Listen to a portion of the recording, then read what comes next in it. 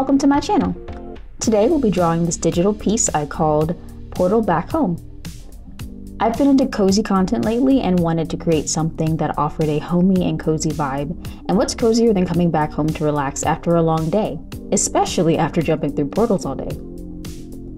I enjoy putting Easter eggs in my drawings, so I will sometimes incorporate one of my older paintings into a current illustration.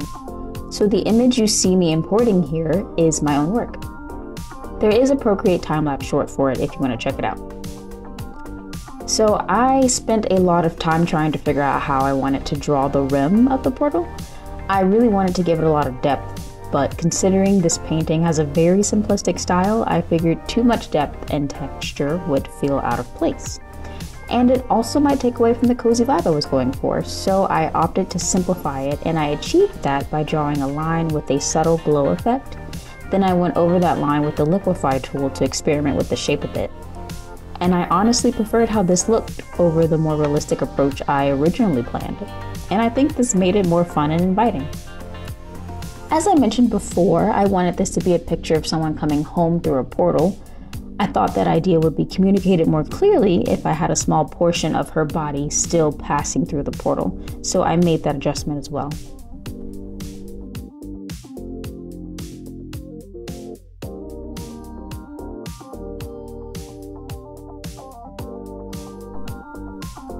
And that does it for the commentary of this painting. I'm about to fill in some details in her home, so we will speed things up.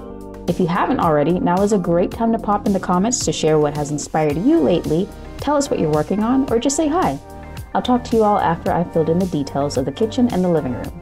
Until then, enjoy the rest of the process and some chill music.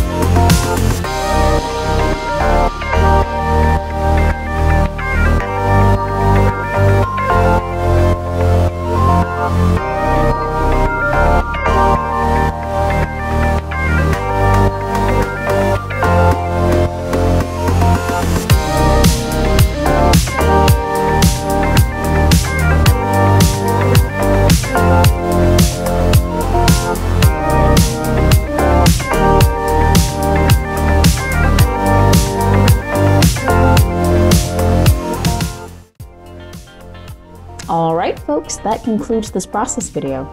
If you enjoyed the video, consider liking and subscribing.